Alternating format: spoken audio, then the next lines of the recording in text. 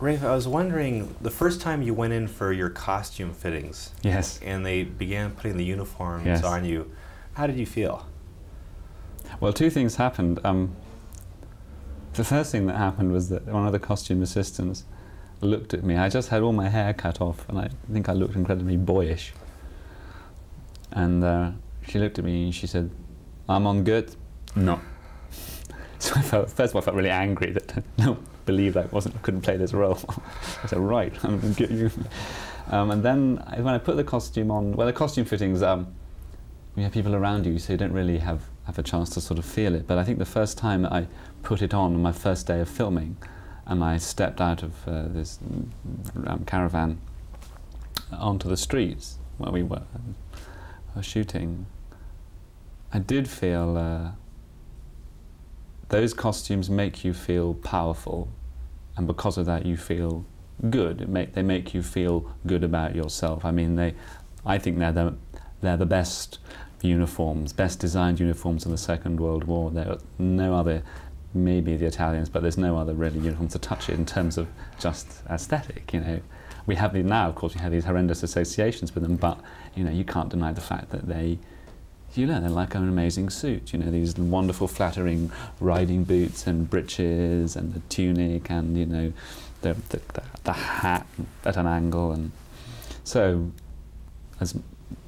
I have to admit that it felt kind of good.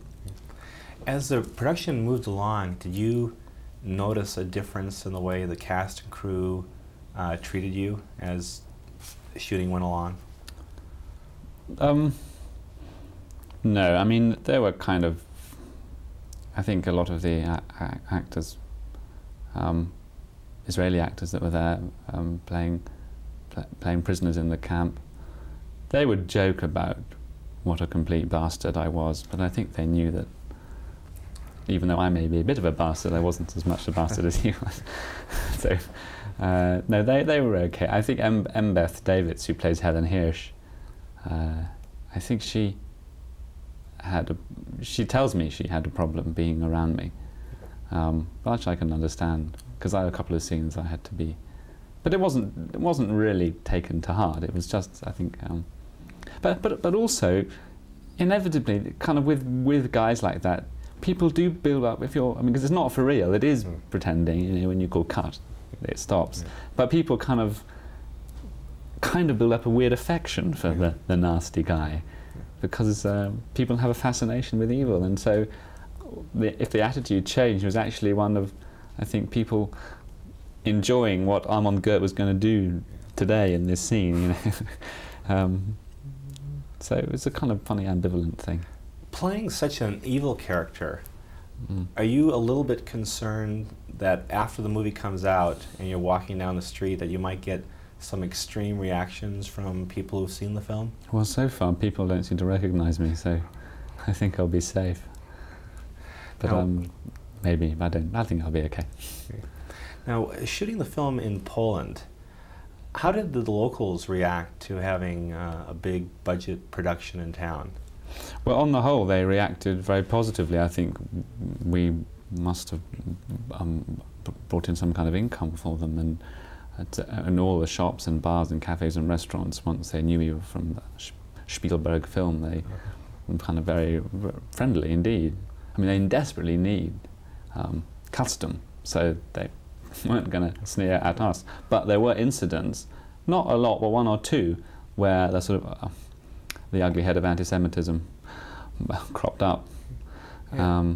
But that, I know that a lot of journalists have heard about this and are focusing on it, and it definitely happened. But it'd be wrong to give the impression that we were surrounded by people hating us making a film about the Holocaust. That's not the case at all.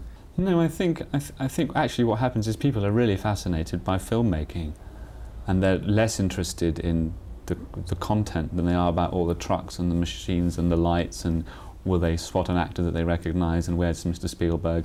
And that actually, you know, I know it's glib, but it is much more the truth. There wasn't a sense of, oh my God, why are they doing this again? People are actually, it's because it has a sort of slightly fairground feel with all these big vans around, and you know, and it's a spectacle. In some scenes when we drove through the streets with the trucks full of soldiers and stuff, people just came to watch because it draws attention. In the early days of, or not the early days, in the 40s and 50s, when color was first being introduced with the Technicolor process, Yeah. a lot of actors had to do adjustments because they weren't used to working in color. Right. Doing this in black and white, Yeah. what adjustments did you find the cast and the crew making?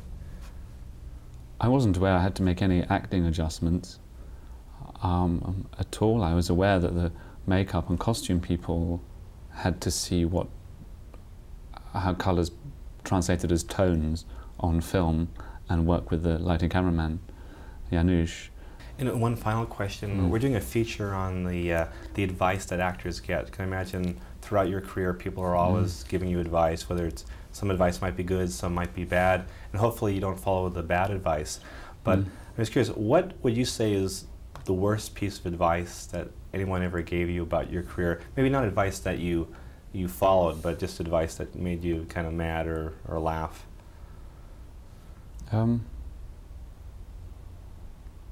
Well, I think when I was decided to be an actor, I joined an amateur youth group in London, and when I told the guy who ran the group that I wanted to be an actor, he said, "Oh, don't do that.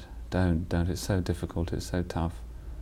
So many people are out of work," and which I know is true, but I think it's really silly to tell someone if they feel very strongly that they must do something, to tell them because it's difficult not to do it. That I think doesn't make sense.